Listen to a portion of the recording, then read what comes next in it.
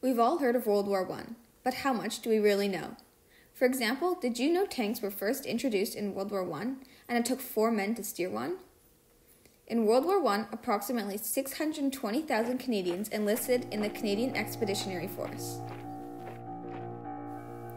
Ernest Aaron signed up for the war in 1916, 2 years after the war had started.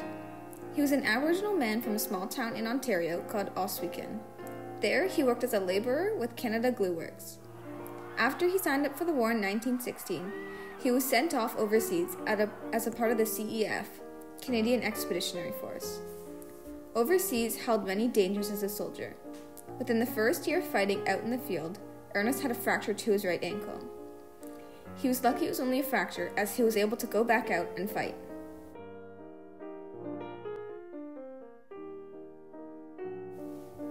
Many things could have caused the fracture: machine guns firing, running from poisonous gas, or even tripping on barbed wire. Barbed wire was a big part of the soldiers' lives. It was placed in no man's land between the trenches and used as defense against the enemy. The wire was brutal, and getting caught up in it was very easy. When trying to cross between the trenches, you were usually using wire cutters to cut through. Often, soldiers were shot at while trying to cross, making the brutal wire even worse, as it was used as a death trap. Barbed wire was some of the more simple technology used.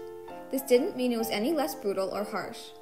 The first tank was made in 1915, and one of the reasons it was so helpful to the war was because it was able to roll over wire faster than soldiers could cut through. Over the course of the war, technology advanced, posing a greater threat to soldiers like Ernest. Many were injured and a lot more were killed. Today, we still see technology advancing, turning into weapons of mass destruction. We see weapons like nuclear bombs being built that can cause horrible consequences for our world.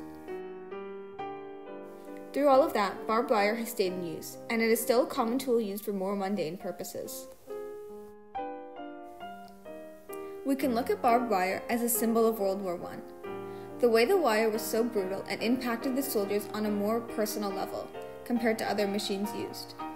The barbed wire gives us a glimpse into the brutal conditions of the war front and what Canadian soldiers might have been through.